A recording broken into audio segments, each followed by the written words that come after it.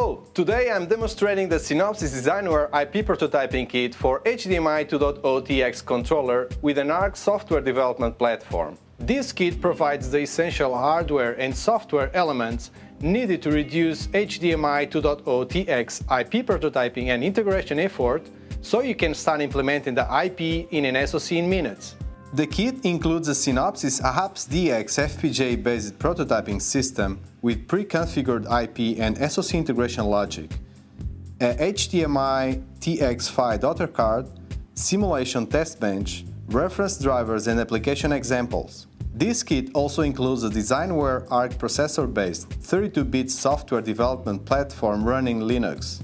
Here is the AXI FPGA-based system, HDMI TX5 daughter card and ARC software development platform. The kit includes two SD cards. The first SD card includes HDMI 2.0 TX controller IP and associated SoC integration logic to plug into the AXI platform.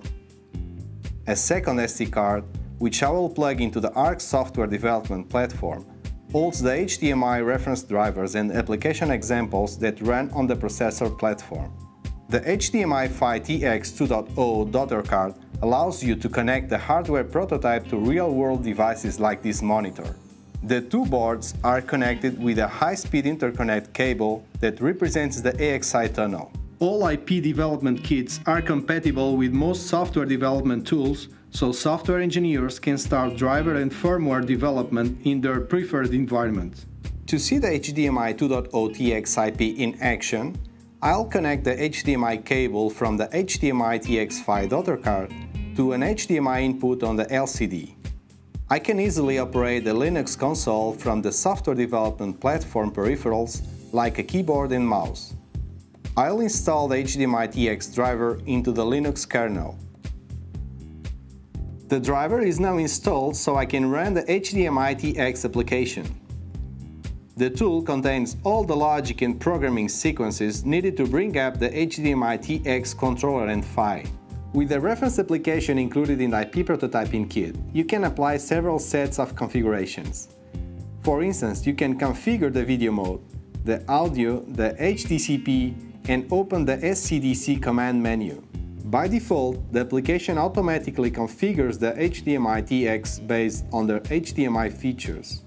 Let's configure the VIC95, which is a 4K HDMI video mode. Here you can see the current video mode configuration, which is a VIC16 1080p HDMI, and the new video mode configuration parameters as we are about to apply. Here is pattern reflecting the video configuration we applied. The video configuration activity is originated by the software development platform in 3 steps. First, it reconfigures the video encoding, second, it reconfigures the video pattern generator, and third, it sets the proper HDMI TX link configurations, exercising the PHY to output the pattern, going through the cable to display on the monitor. Synopsys provides this application example and related source code within the HDMI TX 2.0 IP prototyping kit so that designers can modify, update, or even create their own applications to suit their needs. The IP prototyping kit allows you to quickly and easily explore many different scenarios. As you can see, this kit works fine out of the box. However, designers can modify the IP configuration for their own applications, using a set of tools for a fast iteration flow. This flow uses the Synopsys Core Consultant tool with a simple GUI interface to change the configuration, generate RTL, and verify the IP integration, using the simulation test bench environment provided with the kit, all in about 1 hour. Core Consultant allows designers to change or select a configuration through a simple GUI. This intuitive interface guides you through the available options for fast reconfiguration turnaround time.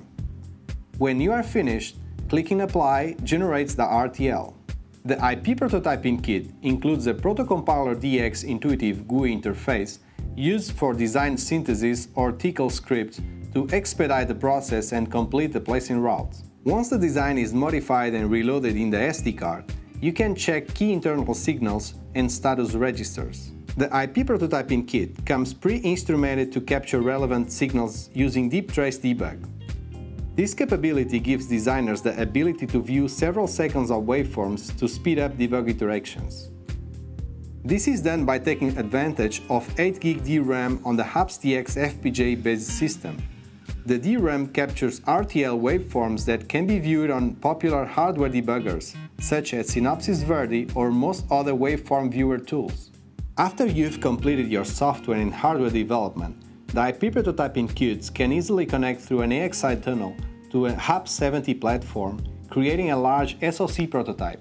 You have seen how the DesignWare IP Prototyping Kit for HDMI 2.0 TX provides immediate productivity for both hardware engineers and software developers. Thank you for watching.